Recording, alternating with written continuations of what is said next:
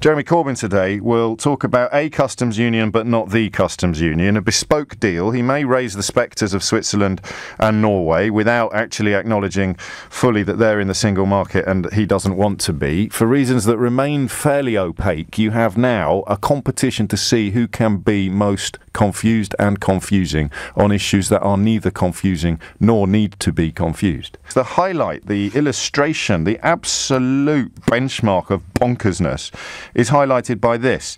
If we start from the premise that you have to pick one or the other, Labour or the Conservatives, right?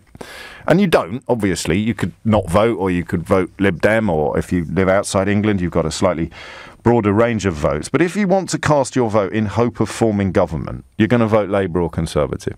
If you campaigned to leave the European Union by citing at any point Norway or Switzerland as examples of what we could be like, then today you should be on Jeremy Corbyn's side. Today should be the day that you say, we want Jeremy Corbyn. He's not offering you yet Norway or Switzerland, but he's offering customs union membership, which is a lot closer to Norway and Switzerland than anything that Theresa May has put in front of you yet. So you have, you know, big name campaigners who talked about absolutely nobody is talking about leaving the single market. Only a madman would talk about leaving the single market. We could be like Norway. We could be like Switzerland. Why don't we do it like that? Why don't we do it like this? Anybody in that campaign who argued or persuaded you that we were going to come out and be like them, they should today be cheerleading for Jeremy Corbyn. That's how mad things have become. So Daniel Hannan, theoretically, should be cheerleading for Jeremy Corbyn today.